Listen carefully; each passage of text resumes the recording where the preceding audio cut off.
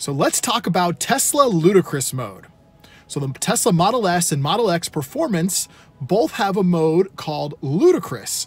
And what a lot of people don't know is that Ludicrous now actually has 3 different levels. So let's take a look and I'll show you what the 3 different levels are of Ludicrous. Okay, so let's look at the acceleration settings. Here we are now in Ludicrous. This is base level Ludicrous. Then there's Ludicrous Plus. Ludicrous Plus does 2 things. One, it enables max battery power, which heats up the battery for maximum performance, and it activates launch control. So launch control gives you the ability to both put down the brake and the accelerator at the same time, and then when you release the brake, it will launch the car with instant maximum power. 3, 2, 1, go. Oh my God! One of the things with Ludicrous Plus is it will take time before it gets to maximum temperature. If you've already been doing a lot of driving, you turn on Ludicrous Plus, it may only take 5 minutes. If it's first thing in the morning, you live in an area that's cold, it could take an hour. But the thing to keep in mind is, even if the battery has not reached maximum temperature, you can still use launch control. You just won't get quite as much performance as you will when the battery's warm. Okay, so we've got about 35 minutes before Ludicrous Plus is done heating. I'll come back then and then show you what we gain of extra performance when we activate the Warp Mode Easter egg. Okay, I'm back in my car now and let's take a look. Ludicrous Plus is fully heated and ready. This is what the display console looks like when the car is in Ludicrous Plus mode. See, Ludicrous Plus, ready to go.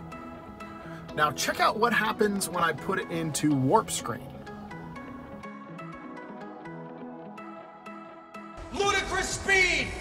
Go!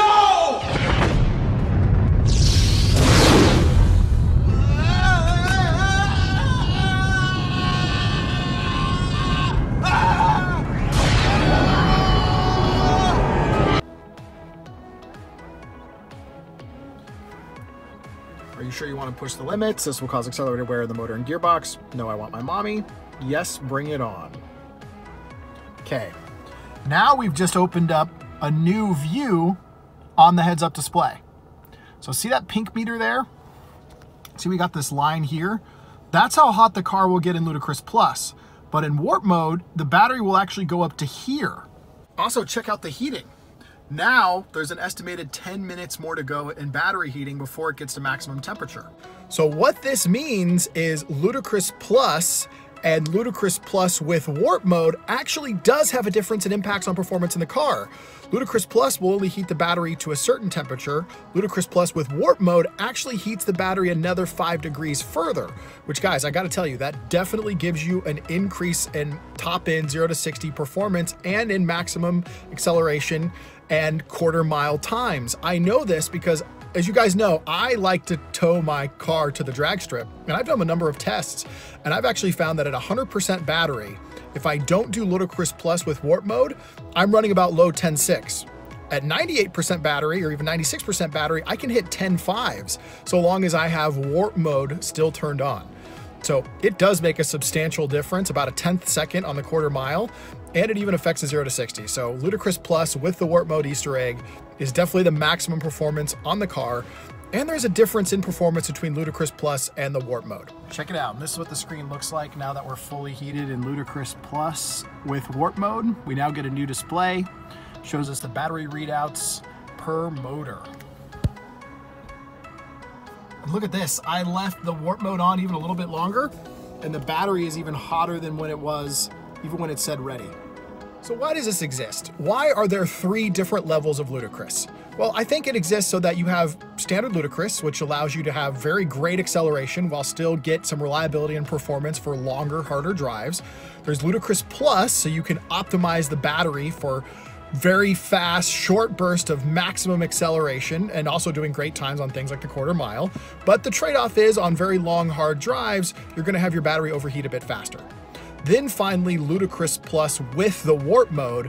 This is just the ultimate. Tesla is allowing you to push the car to the very limits of what it's capable and just get true maximum acceleration. And it comes with a trade-off of doing a little bit extra wear and tear to your car. But now with Ludicrous Plus versus Ludicrous Plus and Warp Mode, you don't have to quite push the vehicle to its full limits to still get a great and even better improved 0 to 60 in quarter mile time. I think this feature also makes a lot of sense for Tesla because before, if you want to activate launch control, the only way to do it was warp mode. So if you activated warp mode, it came with that warning about the added wear and tear to the car. Now with Ludicrous Plus, you have the ability to activate launch control, to activate some battery heating, but not quite push it to the extreme limit where you're doing added and unnecessary wear and tear to the vehicle. I think that's gonna be great for owners long-term who maybe don't wanna wear on their car as hard, and also great for Tesla that they'll result in replacing less drivetrains and less drive units than they would in the previous system. So guys, if you're watching, please tell me what you think in the comments. I'd love to hear your experiences, and if any other owners have done tests in Ludicrous Plus versus Ludicrous Plus with warp mode, please share your experiences. We'd love to hear them. Hope you guys enjoyed watching, and please subscribe.